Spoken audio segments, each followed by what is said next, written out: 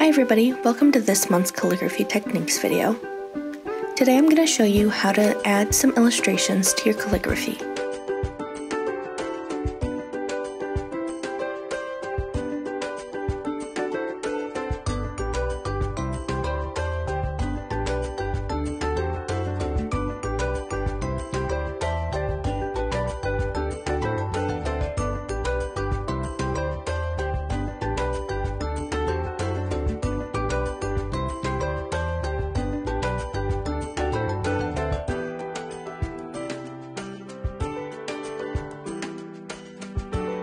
Let's see what you'll need.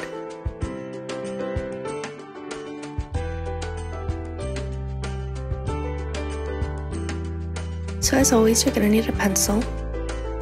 For this project, I'm also going to be using a calligraphy marker and some colored pencils.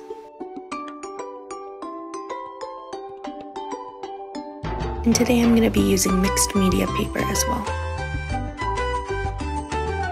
So now that you have all your supplies together, let's get started.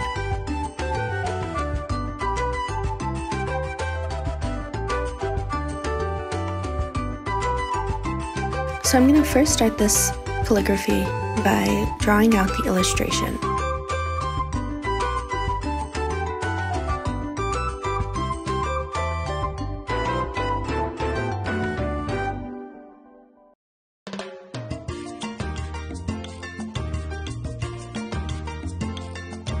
I'm making sure to keep my pencil lines very light so that they can be easily erased.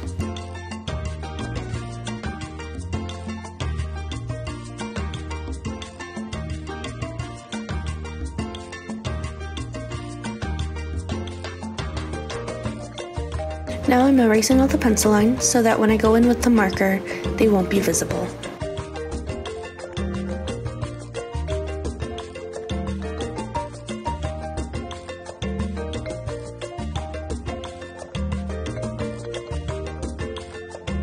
Now I'm going in with the thin side of my calligraphy marker, and I'm going to trace out the illustration that I made before.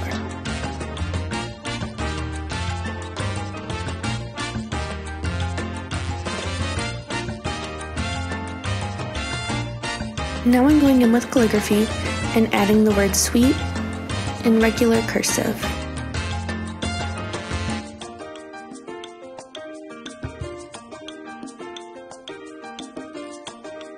I'm going back and thickening up any of the downward strokes as well.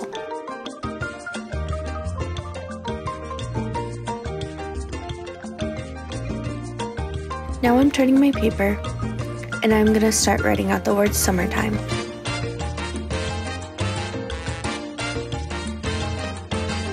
I'm going to be using a different font for this one.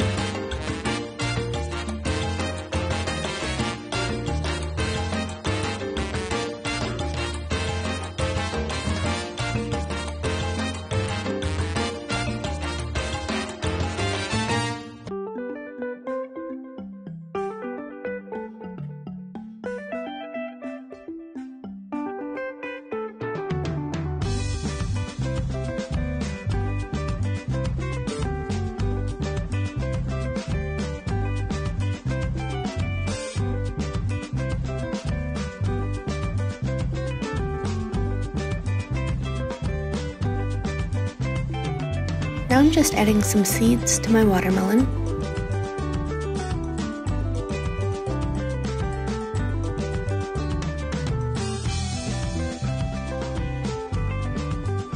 And now I'm going to start going in with my colored pencils.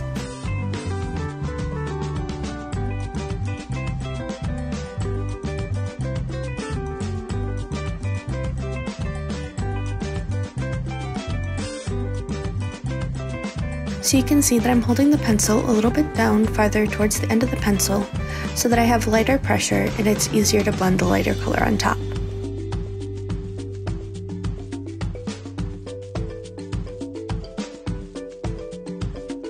Now that I'm using the lighter color, I want a little bit more color payoff, so I'm holding it more towards the tip of the pencil.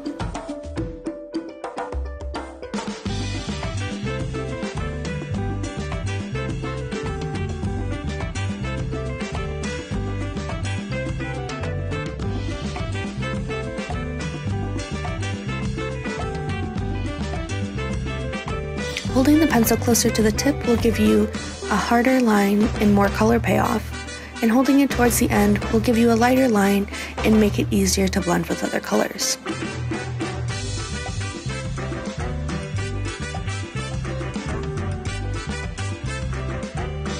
Now I'm filling in the summertime font with some red. You can see that I'm holding the pencil really close to the front, and that's so that I can make it really, really dark red.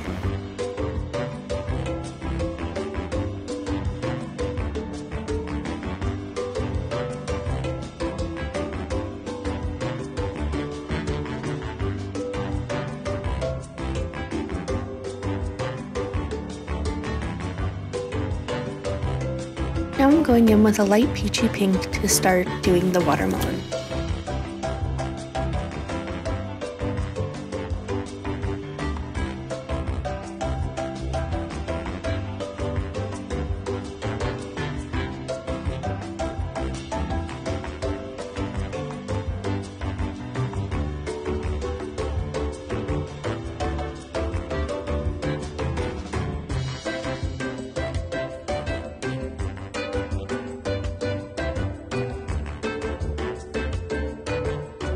Now I'm going in with a light pink color.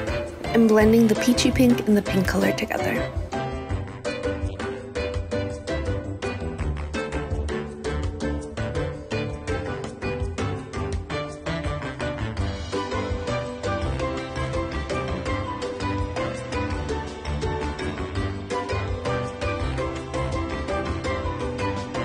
Now you can see I'm going back in with the peachy pink color for a second just to try to make it blend a little more.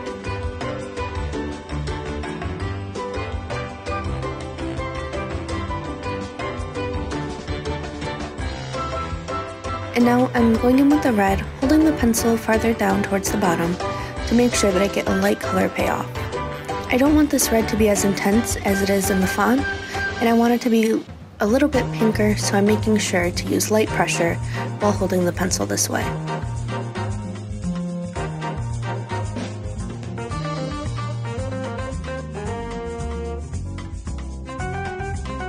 I'm going back in with the pink to make it blend a little bit nicer. I tried to erase the little mistake that I had here, but it doesn't fully erase. But then you're all done with the first one.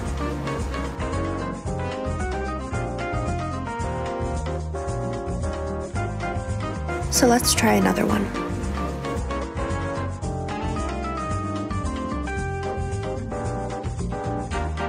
I'm starting this one the same way that I always start, by starting with the sketch first. This one's going to be an ice cream cone, so I start by making the 3 scoops of ice cream. Then I add in the cone, and then I decide that I kind of want the ice cream to be a little bit higher, so I go back and adjust that.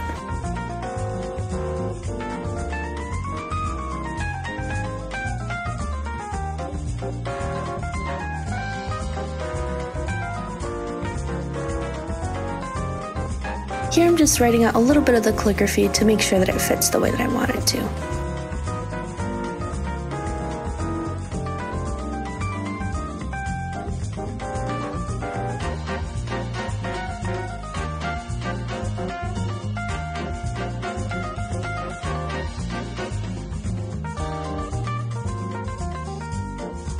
Now I'm going in with my calligraphy marker again, and I'm outlining everything that I just drew.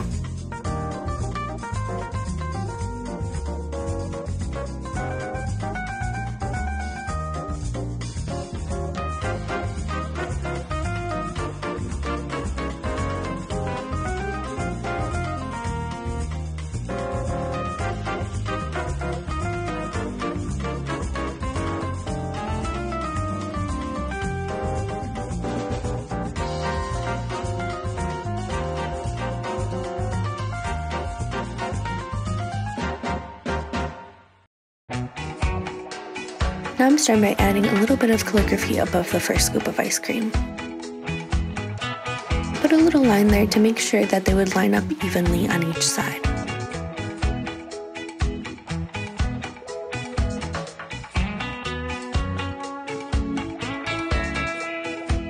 Next I'm going in with a cursive font to write "We All" in the first scoop. Again, I'm going to go in and make sure that the downward strokes are a little bit thicker. Next, I'm going to be writing the word Scream in kind of a printing font that's all capital. You can see it's a little bit over to one side. To avoid it going to one side on your own calligraphy, make sure to use a pencil and trace that. Next, I'm going in with the word ice cream, and I'm writing a little bit bigger. And then instead of making my downward stroke directly next to the original stroke, I'm going to make it a little bit farther to the side. This is going to give me a little gap. Now inside the gap, I'm going to make little horizontal lines to try to make it look a little bit more interesting.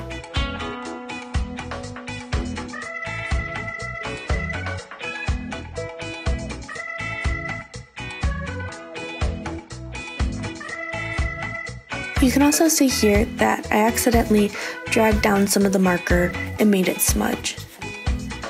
I would suggest that if you're going to do this as well, to first either let your calligraphy dry completely before moving on to the next element, or place a paper down so that you don't rub your hand back and forth over the markers.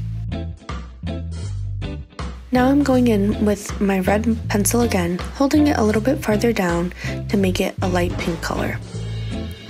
I'm adding this to all the edges of the first scoop of ice cream to try to make it look a little bit more three-dimensional.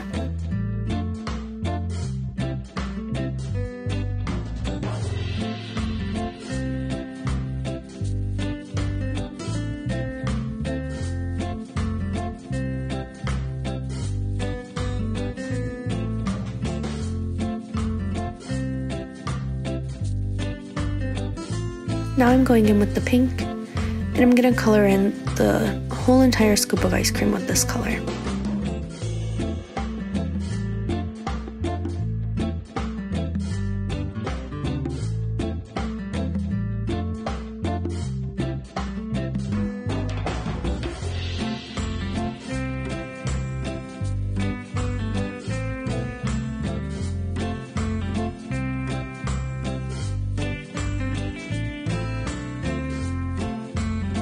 Next, I'm going to go in with a dark green, and again I'm going to use light pressure and go all around the edges of the second scoop of ice cream.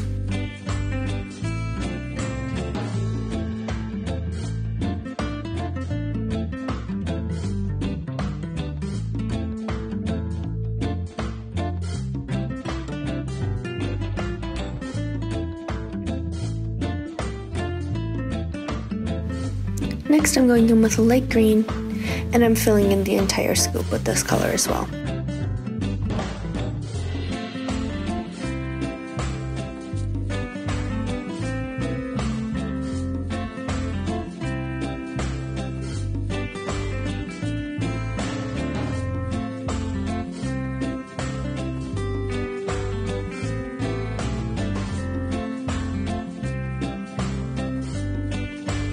And now finally on the last scoop, I'm going to be taking the dark blue and I'm going to go all around the edges again.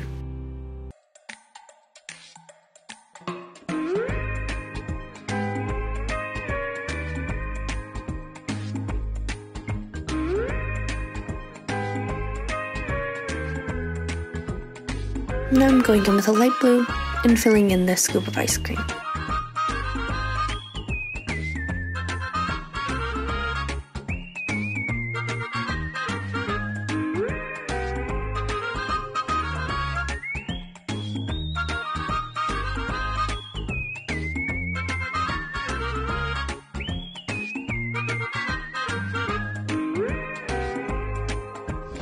Colored pencils are such a nice medium because they're very user-friendly and they're easily available at any store.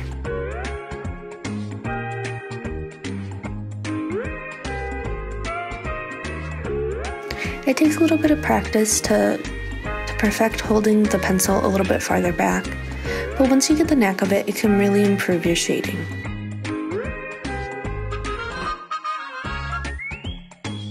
So now I'm adding some brown to the cone, and then going in with a crisscross pattern to make the design on the cone.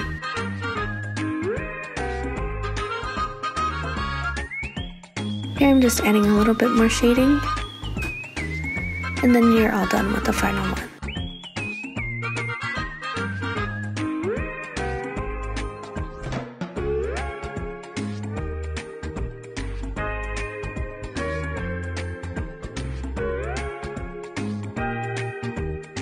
Thanks for watching this month's calligraphy techniques video.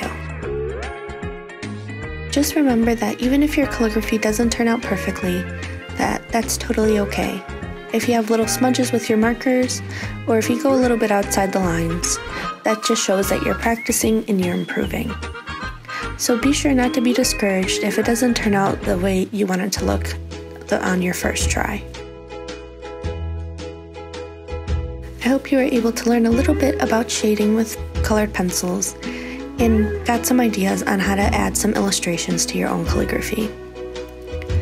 Be sure to join us next time for some more fun and inspiration.